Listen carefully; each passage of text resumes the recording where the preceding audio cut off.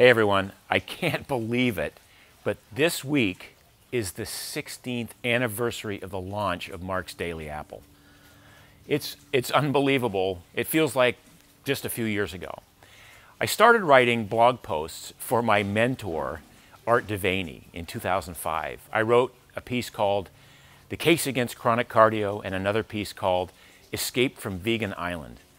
And the response to those was so overwhelming on his site, I thought, okay, I'll start my own blog. So I set about to find a URL, and first thing I discovered was that my name, marksisson.com, was already taken. So my editor at the time, Sarah Ost, said, let's do something that's sort of timely and hip and with it, and she suggested Mark's Daily Apple. And I'm like, well, that's kind of crazy, but let's go with it. And so we did. And I thought I'd write something every day for a year or two on the topic of health and fitness and diet and exercise. And at the end of a year or two, I would have written everything I needed to write about those topics. Man, was I wrong.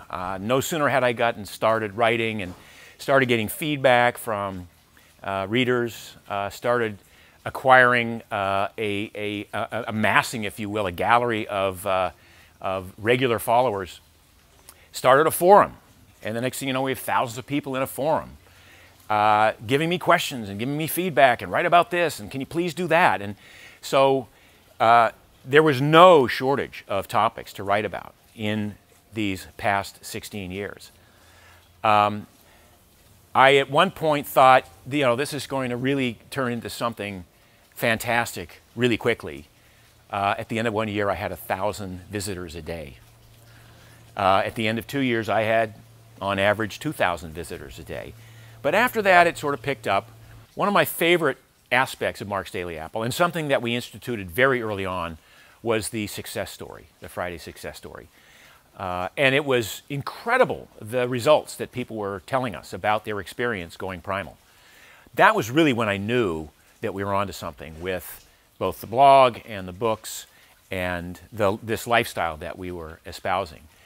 And to this day, I run into people across the world who will come up and tell me that they got started on their health journey by reading Mark's Daily Apple. So that's one of the most absolutely gratifying aspects of this whole process and this whole journey, is that sort of psychic income from knowing that we've changed people's lives. I have to thank an incredible team over the years. We've got researchers, we've got editors. Aaron Fox was an editor for a long time. My chief researcher and writing partner, Eric Sisler, of course, Brad Kearns, the contributing editors over the years. It's been such an amazing journey, such an amazing ride. And at the very end of it, I mean, and at the base of it all, I have to thank you, the readers, for the support and for the encouragement to keep going. And so with that in mind, here's to another 16 years of Mark's Daily Apple, I hope. Thanks.